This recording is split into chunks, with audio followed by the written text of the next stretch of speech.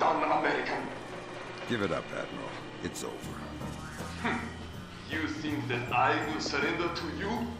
You think that I will allow your people to strip me of my dignity? Throw me in chains? No, I think not. My people have endured your charming oppression for more than 60 years. You say tomato. Americans, always turning to their jokes when their hearts are full of fear. And you should be afraid. I may be defeated, but I am a man, and ideas are stronger than men. You may even prevent this war, American, but the dragon has awoken, and he will not be so easily sedated this time.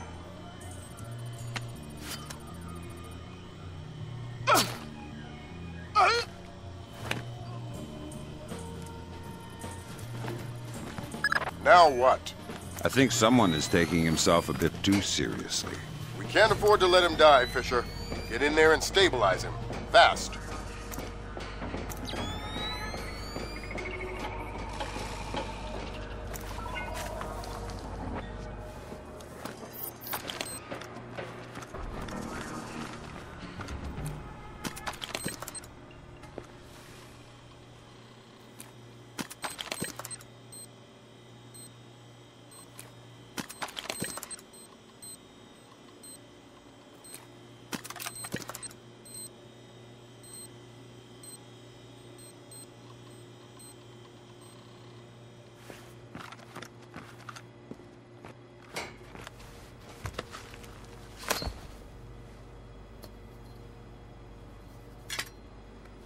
Good work, Fisher. He's stable, but we still have to get him out of there.